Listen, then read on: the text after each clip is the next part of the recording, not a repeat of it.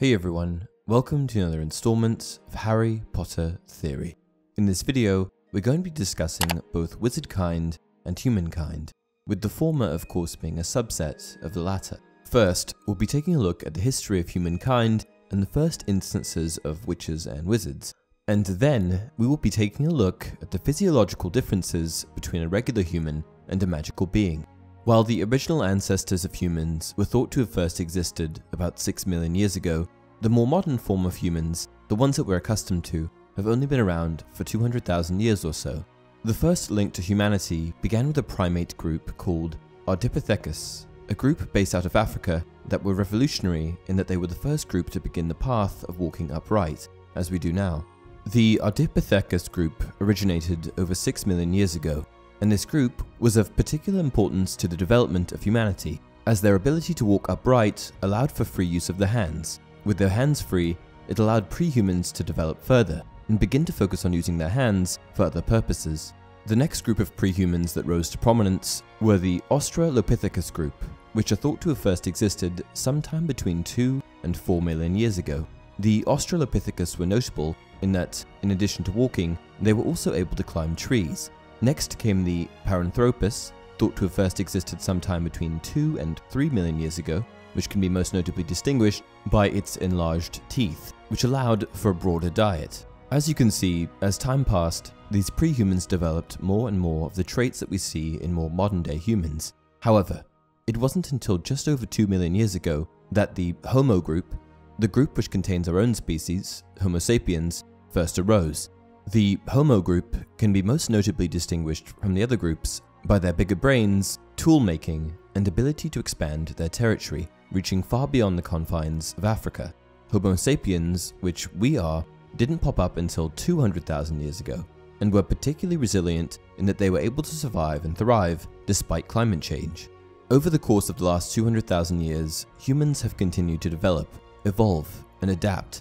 And I think that Wizardkind, which is of course a subset of humankind and not an entirely different species altogether, is just another one of these natural developments, achieving, in some ways, a newer and more advanced form of humanity.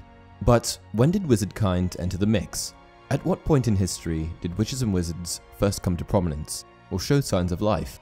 Unfortunately, in the Harry Potter universe at least, the origins of Wizardkind are unknown, or undefined. However, we do have some information about the first witches and wizards to have appeared in certain parts of the world. The first known member of Wizardkind to exist in Europe was a witch named Cleanna, who first presided there sometime in the Middle Ages. She was an animagus with the ability to turn into a seabird, and she actually has her own chocolate frog card. While the Middle Ages were a long time ago, the period between the 5th and 15th century, I would have still expected the first member of European Wizardkind to have popped up much sooner. However, while Cleanna was the first to appear in Europe, there is one known wizard that lived much sooner than her in another part of the world. The first known wizard across all continents was a wizard by the name of Yayamanek, who hailed from Egypt as far back as 2600 BC. There is little to no information available on Yayamanek, other than where he was from and the period in which he lived, but I do wonder if Wizardkind went back further than that, or if he was truly the first. The origins of magic are still unclear to this day.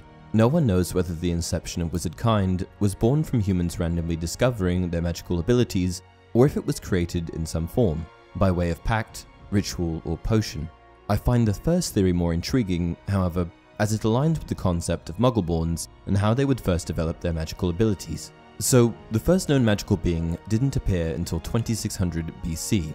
However, members of Wizardkind are of course a kind of subspecies of human, meaning they possess many of the same physical characteristics. However, in subtle, perhaps non-visual ways, they also differ physiologically to some extent. One of the largest ways that Wizardkind differs from humankind is life expectancy. According to a figure reported by the Ministry of Divine Health, the average wizarding life expectancy was reported at an average of 137 3/4 years old. Whether that's down to purely their physiology is up for us to decide, but they do live considerably longer than their human counterparts. If they live to 137 3/4 years old on average, this means that members of Wizardkind live for 57% longer than members of humankind, who cap out at 79.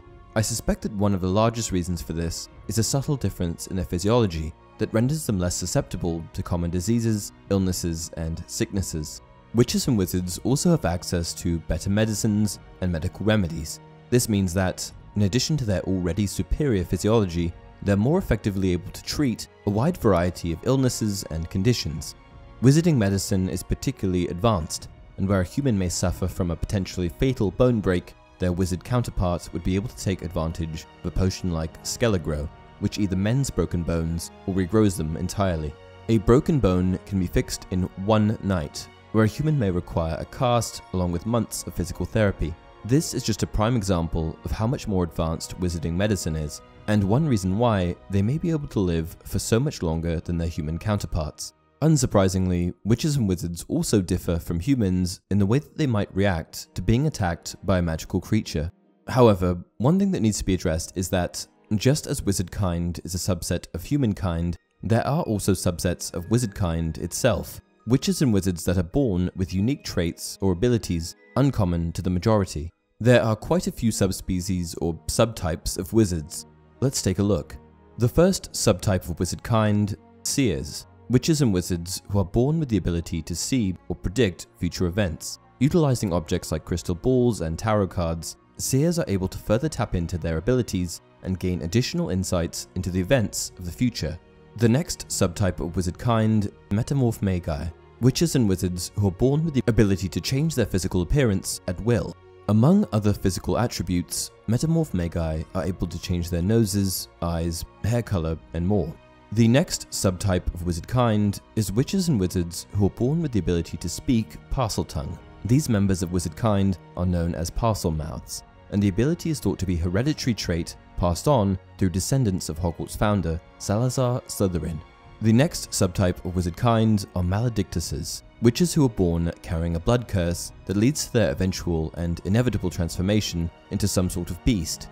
The Maledictus curse is exclusive to women, and the most notable example of this is Nagini, Voldemort's trusty sidekick that starts off as a quiet, gentle woman and slowly turns into a giant snake over the course of her life.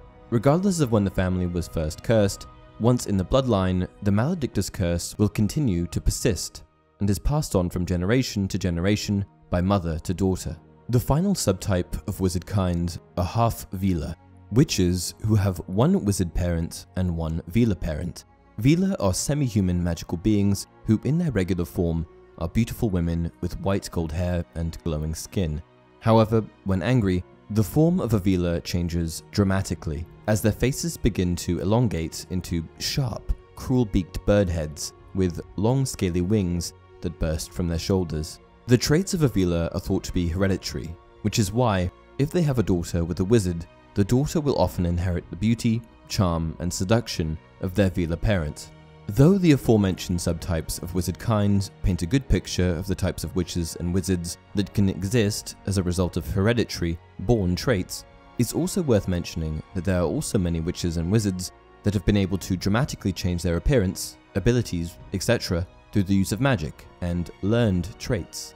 A few examples of these witches and wizards include animagi, who garner the ability to transform into some kind of animal, legilimens, who gain the ability to read minds, and even obscurials, witches and wizards who, due to being raised in an environment where their magic is viewed negatively, develop an obscurus, a dark parasitic force that is the result of their magic being suppressed and tainted by a negative emotion.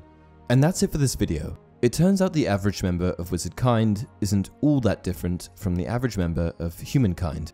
What did you guys learn in this video? What surprised you? Let me know down in the comment section below. Until next time, you're a Wizard Harry.